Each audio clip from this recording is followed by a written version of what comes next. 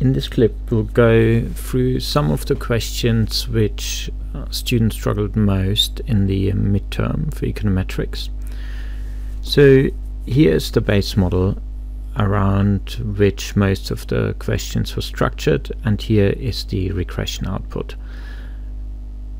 So let's highlight a few things.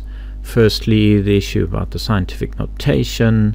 So here we have 8.986 E negative 0.01. This is equivalent to saying that this number is really 8.986 times 10 to the negative 1, and that of course means that this is the same as 0.08986. okay, so this is how we read this scientific notation.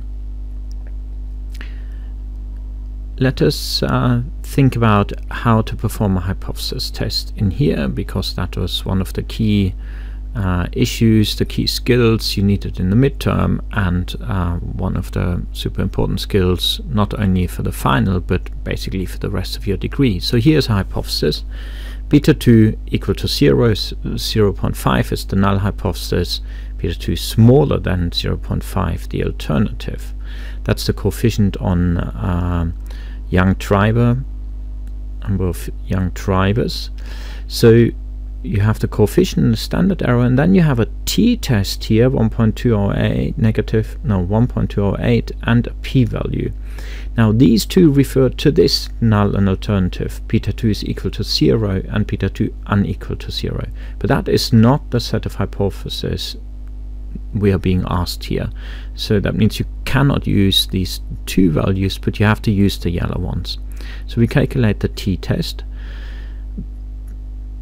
Beta 2 hat, sorry, that shouldn't be a beta squared hat, that should be a beta 2 hat. So beta 2 hat minus beta 2 divided by standard error of beta hat 2, and this will follow a t-distribution with 42 degrees of freedom. And our decision rule, because we are having a right-tail test, is that we should reject the null hypothesis if, and to complete the sentence, it's now often useful to look at a little sketch, right? Because that cannot be rushed. Writing the decision rule is absolutely crucial, and it will stop you from making silly mistakes. So before we complete the decision rule, let's think about this a little bit. We are having a left-tail test. Did I say right-tailed before? I'm not quite sure. So it's a left-tail test because we want to reject the null hypothesis if our beta 2 goes smaller than 0.5. So what will happen is that if the beta 2 hat comes in small enough, far enough below 0.5, at some point we will say, okay, we'll reject the null hypothesis.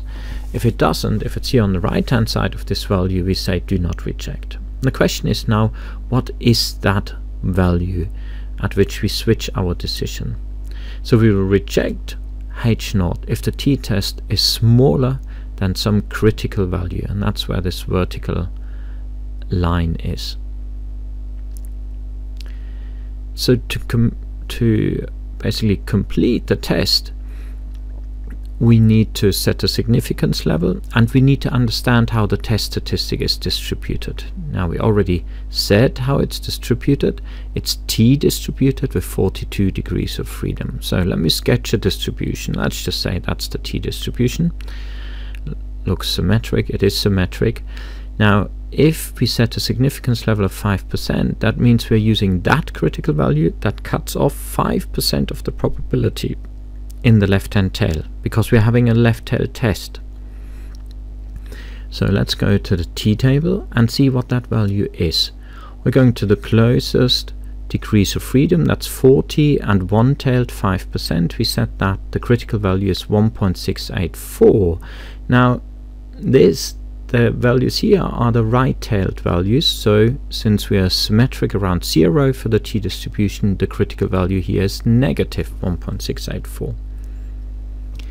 So here we go. Reject H0 if the t-test is smaller than the critical value of negative 1.684. And I recommend that you do these steps before you calculate the t-test.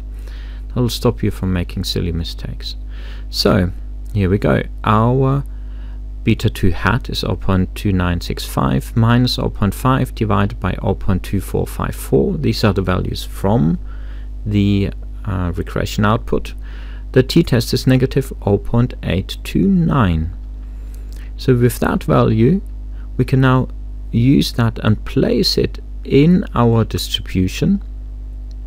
Okay, so these are the values for the distribution. I took some license. I put both the beta hat 2 and the t-stat onto this graph, and our t statistic here is negative 0.829, so that's here, and hence we are in the do not reject region, and therefore our conclusion is do not reject H0. So this is what you had to done to answer, I think it was question 4 or part of question 4. So what this means is that we found evidence in the data that is consistent with the null hypothesis being true. Let's think about the p-value, because that speaks a little bit more directly to that statement which I just made. So here's our test statistic in the distribution. That's this little asterisk value. Before we think about the p-value, let's go back to our t-table and find another potential critical value. Let's say this one here, the 10% critical value for one tail test. That would be 1.303, but since we're operating in the left tail, it would be negative 1.303. So let me just carefully sketch that into here, negative 1.303. Now, since this was a 10% value, the size of the area underneath the distribution to the left of that value would be 10%, or 0.1. What else do we know about the area here? Well, we know that we have a symmetric distribution, so to the left of 0, t-value of 0, the size of the area here would be 0.5. So, but what we are interested in now is the size of the area to the left of our actual test statistic. That's here where this asterisk value is. So given the information we got from the table, what we can say is that the p-value is actually larger than 10%, but smaller than 50%. So larger than 0.1 and smaller than 0.5. So this is from the table. If you have a software at hand, like R, then you can use a function like, in this case, pt for probability t. And you can use that and find the exact p-value. In this case, the exact p-value is 0.2059. But you couldn't have gotten this value just from the information. It also wasn't asked for. So what does that mean, a p-value of about 21%? It means that if H0 was true, the probability of obtaining an estimate for our coefficient, so a beta 2 hat, an estimate for beta 2, as small or smaller than the one we actually obtained, is 20.59%. Okay, so there's basically a 21% probability, 20.6% probability that if H0 was true, we would get a coefficient estimate of 0.2965 or smaller. 20.6%, yeah, that's perhaps small, but it's not really out of the usual. So this isn't small enough for us to dismiss the null hypothesis or to reject the null hypothesis. 1 in 5 possibility, that's not so unusual. If it had been much smaller, smaller than our alpha, we would reject the null hypothesis.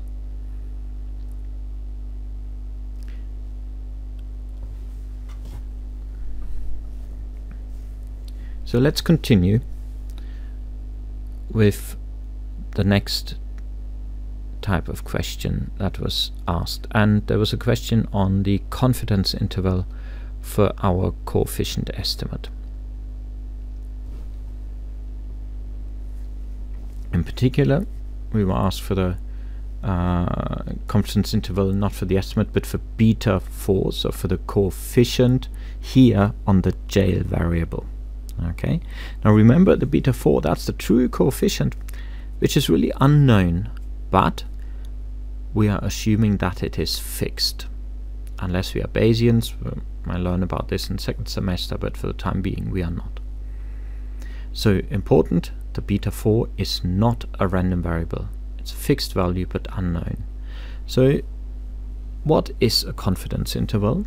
So we'll calculate, let's start with the calculation before we get to the interpretation. So we calculate a confidence interval with the following equation. We take our sample estimate, beta 4 hat, and then add or subtract a term. That term is T alpha half times the standard error of beta 4 hat.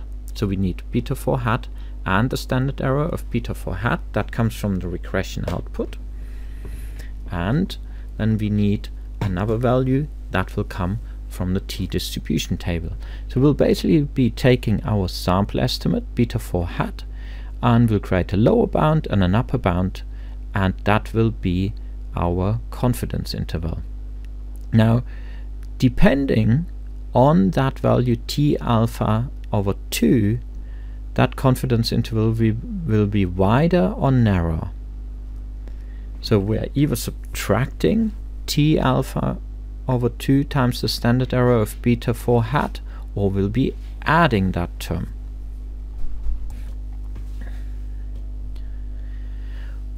We will the difference between the two different confidence intervals comes through this factor t alpha over 2. So that's a value from the t table, and it turns out if we use a larger factor, that will give us more confidence that our confidence interval contains the beta 4, and if we are building a narrower confidence interval, we'll have less confidence that the beta 4, which we don't know what it is contained in this confidence interval.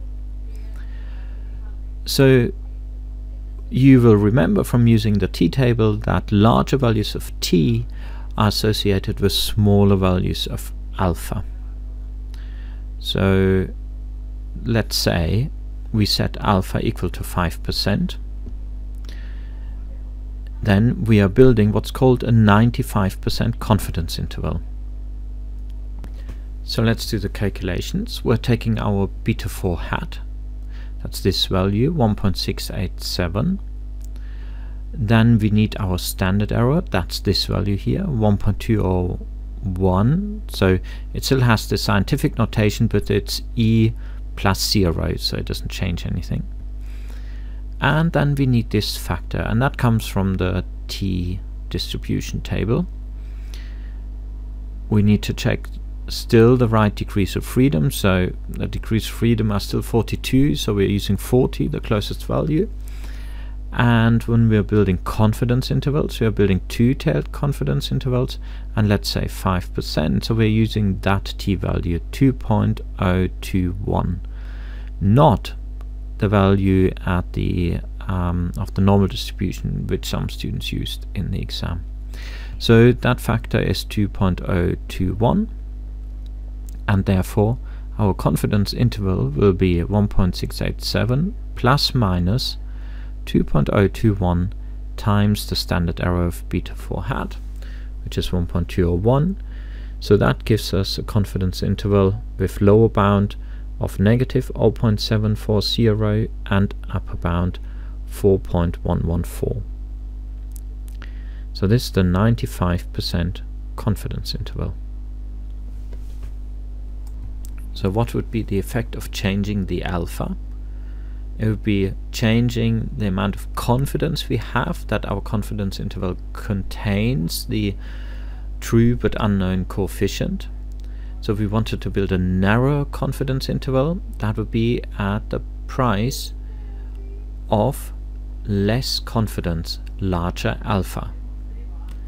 Or if we are prepared to have a wider confidence interval, we could have more confidence that the true coefficient is contained, but that would be for smaller alpha.